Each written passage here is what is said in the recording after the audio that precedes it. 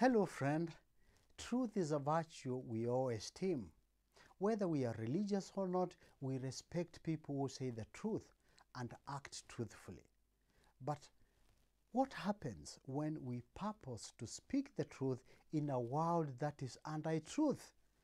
Well, let's find out in today's episode of Loving Beyond. My name is Gideon Mumo. Welcome.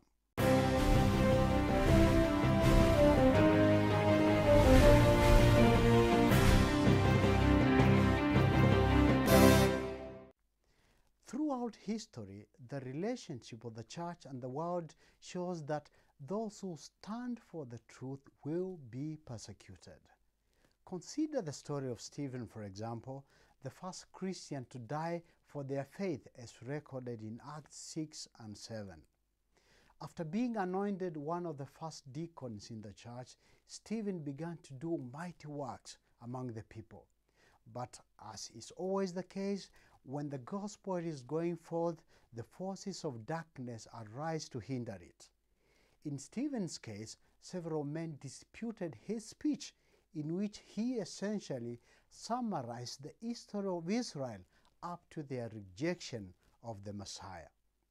At the end of the speech, Stephen sealed his faith when he called them stiff-necked, uncircumcised in hearts and ears, always resisting the Holy Spirit and always persecuting and killing God's prophets like their disobedient fathers, the reason why they had murdered Jesus Christ. There was nothing untrue in Stephen's words.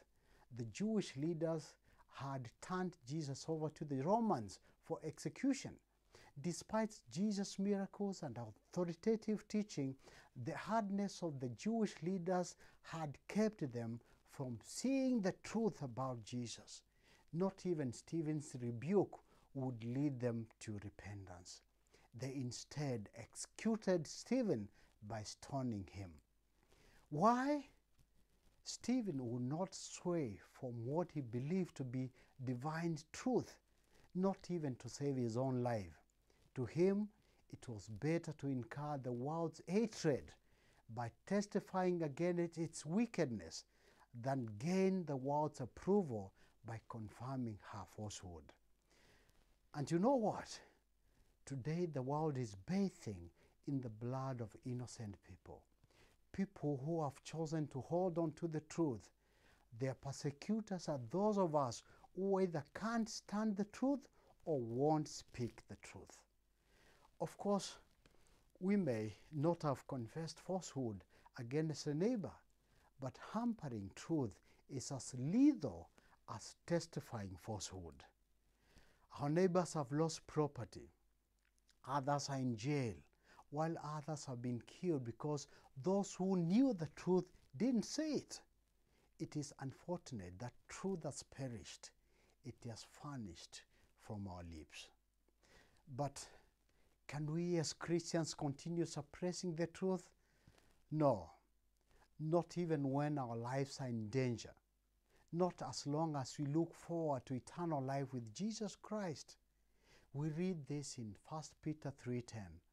For whoever would love life and see good days must keep his tongue from evil and his lips from deceitful speech.